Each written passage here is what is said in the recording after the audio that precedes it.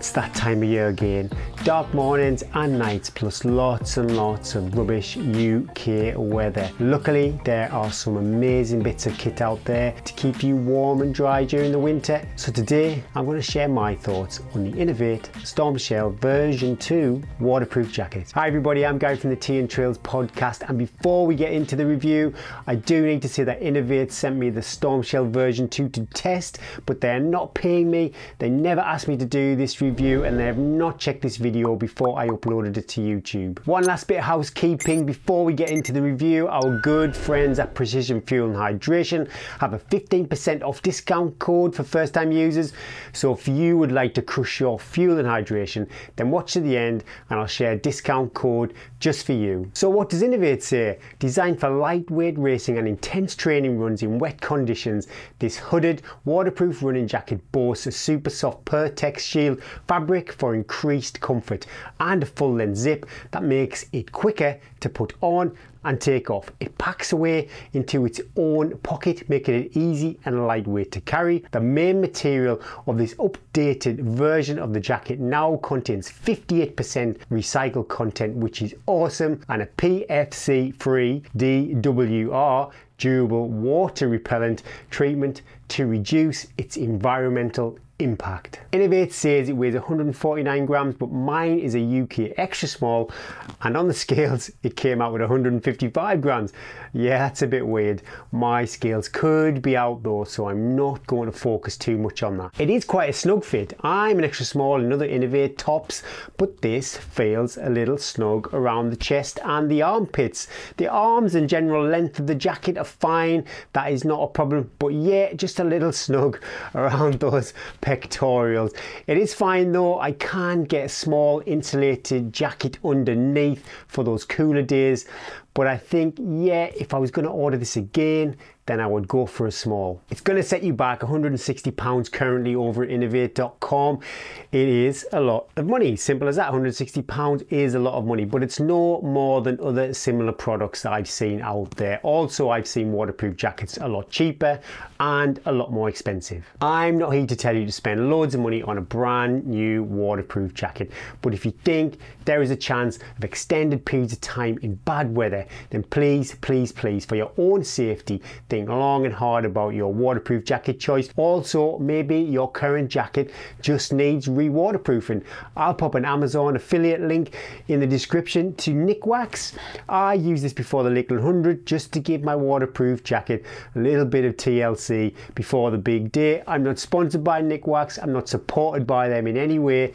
I've just used their product in the past. If you do want to save a few quid though, you can purchase this from sportshoes.com and the Centurion running store. It is a bit cheaper over there, and Patreons receive discount too, so check that out. I'll include all the links in the description below. I will say though that sportshoes.com and Centurion running store might not carry the full range of sizes, so like me, if you want an extra small, you're probably going to have to check out inov8.com. Okay, the material, it's a 58% polyamide and a 42% polyamide with a PU membrane. It's got a bit of give to it, but it's definitely not like a stretchy lycra. It's also a bit softer than a regular shell, so it does feel comfortable to wear. Moving on to the all-important waterproofing. It's got a PFC-free DWR super soft Pertex Shield, which is basically a 2.5 layer waterproof fabric with 20,000 HH, or it's called hydrostatic head, and tape seams. Now this is super important. Taped seams are essential when it comes to passing kit check UK racers. Also, racers only usually ask for 10,000 HH, so this whopping 20,000 should sail through. Also, which is more important, it should keep the rain out for longer. So how does it perform? Well, I've run in this jacket loads, you know, in all kinds of weather, but in typical form, when I come to do a review, we have blue skies, and blue skies are forecast all week. So what would any self-respecting YouTube reviewer do? They'll head out to the back garden and stand under a garden hose for 5 minutes to show you guys how it performs. So bear with me, I'll be back.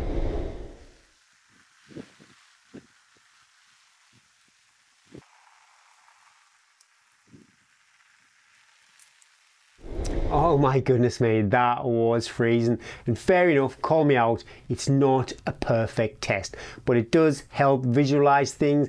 And as you can see, my t-shirt is dry.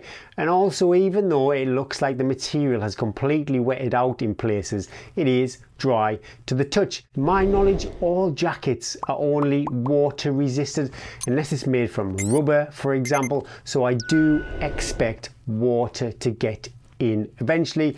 But like I say, I've run with this for September, October, 2 months now, and I've been really happy with the results. The next most important thing for me is breathability. The STORMSHELL jacket version 2 boasts a breathability level of 20,000 B-1. I'm not really sure what the B-1 mean, but I do suspect the larger that first number, the better. It's so hard to be water resistant and breathable at the same time. Also, changeable weather doesn't help. I've been doing most of my morning runs during September and October in this jacket, and the breathability has been fine. If you feel the temperature rising, then I'll just unzip the front a little bit and then use this little popper system. It allows some air to pass in but still keeps the jacket integrity. Really simple, super handy, and so far breathability has not been a problem.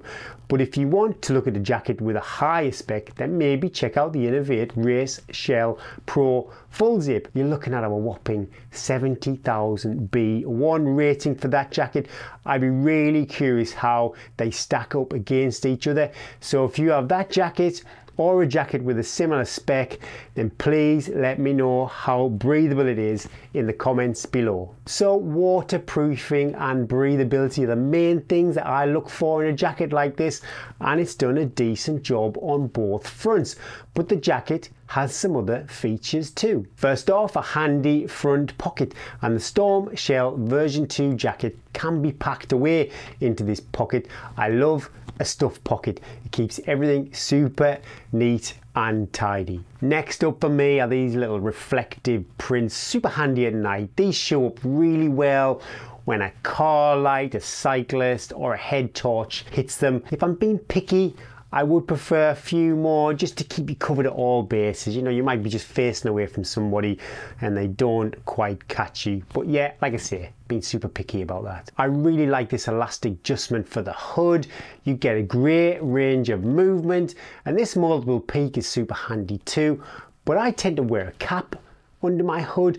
I just think it keeps the rain out of my eyes and my face, and it just keeps everything in place. These thumb loops are good. Now personally, I don't use these. I prefer to keep my watch visible for navigation, for time, or something like that. But you might use these thumb loops, so to have that option is awesome. Also, you can pull the sleeves over your knuckles a bit, and that just gives a little bit more protection if you're feeling chilly. And last but not least, this little bit of material behind the zip slows down direct rain from getting through the zip mechanism. I have to say, I really like this jacket. It's got very good water resistance and breathability. It feels good, and I have to say it looks pretty good too. It's a decent extra layer when that temperature drops, and at this time of year I'll be taking it on most of my runs. I only have a couple of negatives, and one of those is on me. You know, because of historical purchases, I thought this jacket should be an extra small for me, and on reflection I should have ordered a small, but I could have gone to a shop, I could have tried them on, and then I would have known immediately that small was my size. So yeah, hands up, I'll take responsibility for that one. The next one is, though, I just wish it had a few more of these reflective safety logos, anything to keep you safe at night. Other than that, really, for £160 I am perfectly happy with this jacket. I'll take it on my morning commutes, my weekend long runs.